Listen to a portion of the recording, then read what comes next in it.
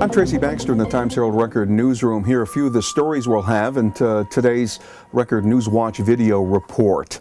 A union leader and registered nurse kicks off her campaign to win a Democratic primary to challenge Republican Congresswoman Nan Hayworth.